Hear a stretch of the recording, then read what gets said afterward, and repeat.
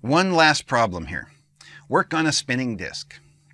A 2-kilogram disk moves in uniform circular motion on a frictionless horizontal table attached to the point of rotation by a 10-centimeter spring with a spring constant of 50 newtons per meter. When stationary, the spring has a length of 8 centimeters, so while it's turning, it's extended 2 centimeters. How much work is performed on the disk by the spring as the disk moves through one full revolution? All right, well, let's see. The force, in order to have it moving in a circle, must be that way, and the velocity at any given point in time is that way. They're perpendicular. If we don't have any force in the direction of the displacement, you can't do any work. F cos theta, cos 90 is 0 degrees. Therefore, the work done